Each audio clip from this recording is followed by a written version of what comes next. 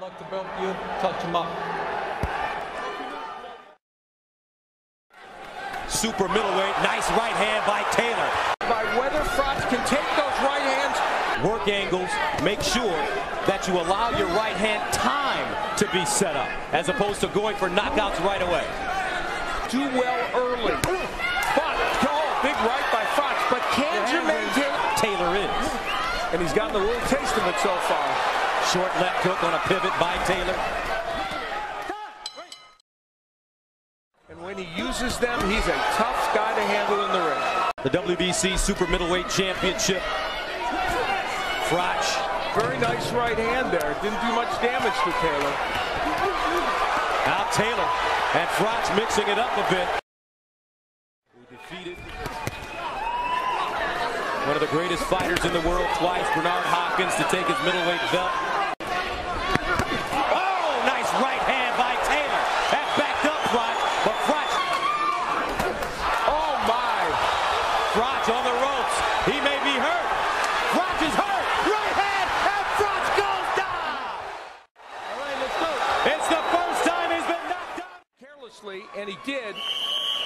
A right hand lands from Jermain Taylor and sends Froch to the canvas. Most expected him to have a very good portion in the first part of this fight. He barely misses. Left hand by Taylor. First title defense for Froch.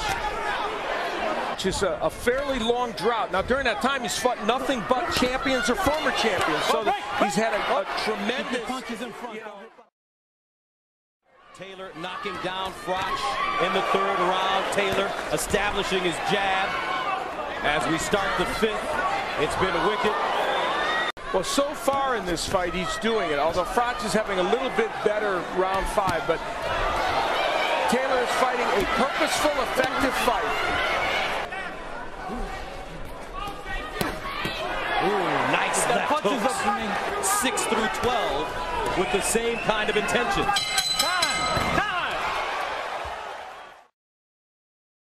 Now, they told Froch in his corner to use the jab, the 1-2, and be busier. Nice right hand by Froch. That's another right hand scheduled for 12. Both fighters exchanging stiff jab. You know, they could go either way. Left hook by Froch, connecting. He blocks Taylor's jab. Taylor, nice work at the end of the round. It's true in this fight with Froch when he had him in trouble with a little bit landed in round 6, which was a great right. And there's another one. Taylor's trainer telling him he wants to throw shots to the body. Nice stiff jab by Taylor. Once upon a time, Jermain Taylor was considered for all intents and purposes. He really did to a great extent. You know, he beat a legend of Bernard Hopkins. Winky right, Corey Spinks. Now Carl Froch. Undefeated has never lost. It's not as if Taylor has been bad in the last part of fights. Get the right cross through. Taylor putting his punches together at the end of the round. Trying to steal it. They butt heads. And wow. And Froch doesn't want to attack wildly. Taylor looks like he has plenty of gas. Continue to pop. He's been very effective in this round, but Froch has landed some very good punches as well.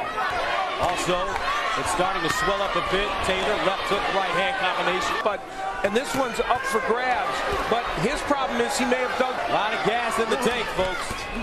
He said he'd been eating well, sleeping well, training well. 87-83 along with Gibbons, but I don't know if Robert McCracken's that far off, because there were a couple down.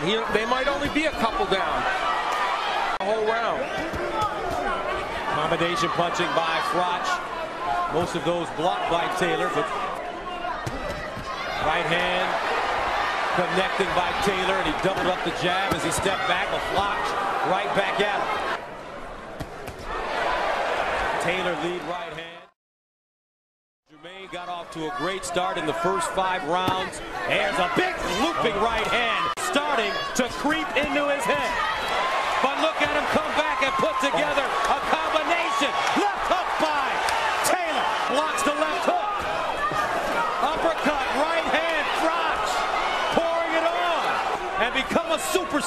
country. Taylor, right hand, chopping down. They're giving and they're taking. Round 11. Jermain may be running out of gas. But he's still throwing bombs, but I don't know if he's landing as many important punches as Froch in this round. The Englishman wants to retain it. The looping right hand has been effective for Froch. Right hand staggers. Taylor's in trouble. Froch pouring it on. Taylor, he's ready to go.